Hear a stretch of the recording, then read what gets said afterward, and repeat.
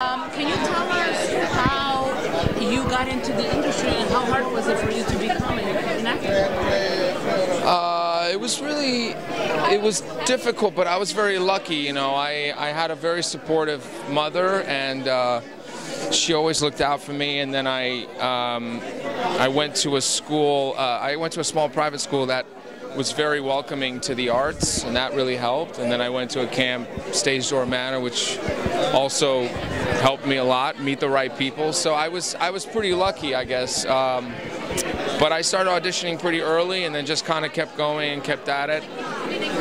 And sometimes that's the most important thing, is you just have to persevere through rejection and all kinds of stuff. And that's one of our shows. We've asked many celebrities, who has been your inspiration to get to where you are today?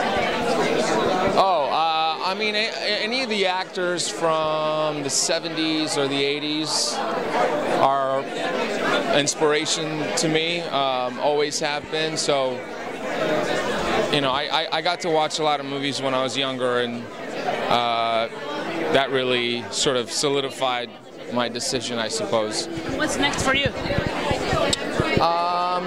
I'm looking to do this film in North Carolina, actually, called Last Full Measure in December, which has got some interesting actors in it, which I can't reveal yet, but it should be fun. Congratulations. And one more thing, can you give us a shout out to Inside Look TV? Inside Look TV, how are you? All right, and I'm going to take a quick picture.